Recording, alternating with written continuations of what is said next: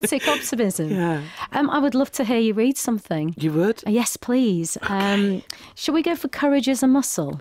Okay, well, this is a very rallying, kind of robust poem. This is Courage is a Muscle. Courage is the muscle we use when we speak, if we're being talked over and told we're too weak, and when we get weary, and when it gets tough, it's our united courage says enough is enough.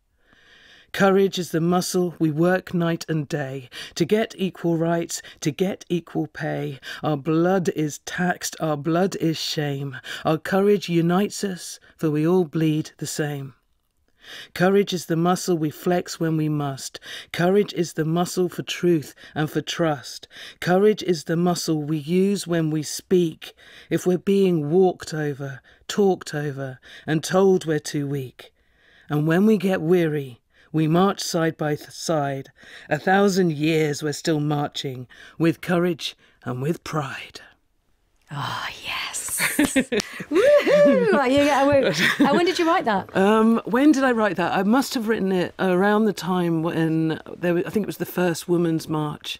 And I remember specifically a fantastic gathering in Trafalgar Square and reading that to thousands of people. And it was just such a buzz and such a feeling of so much hope. It was an incredible moment.